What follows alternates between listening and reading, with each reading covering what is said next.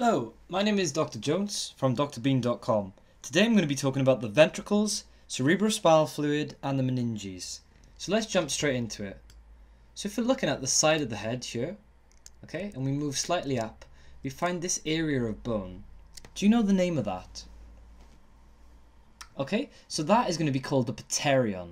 So the Pterion is one of the thinnest and weakest parts of the skull, and it's essentially where your frontal, your parietal, your temporal and your sphenoid bone are all going to join together. If you were to throw a tennis ball really hard at this, what could potentially happen? Okay, well underneath this Pterion is where your middle meningeal artery runs. So the middle meningeal artery, if that ruptures, what kind of bleed are you going to get? Okay, so you're going to get an extradural, otherwise called an epidural hematoma. So where is that going to be, essentially? Okay, so your extradural hematoma is going to occur between the skull and the dura.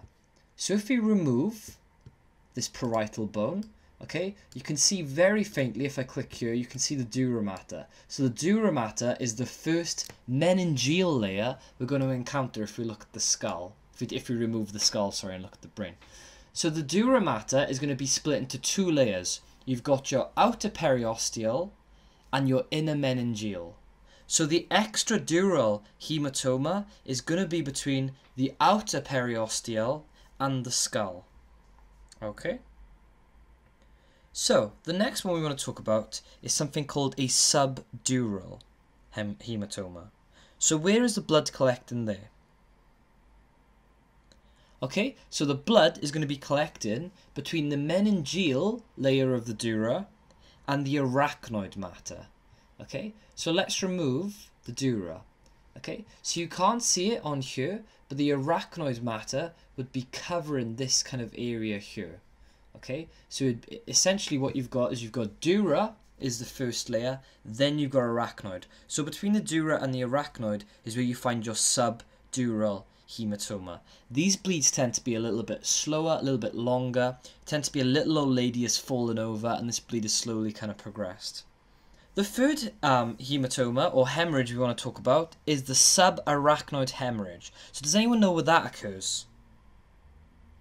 Okay, so that's going to occur between the arachnoid and the pia mater.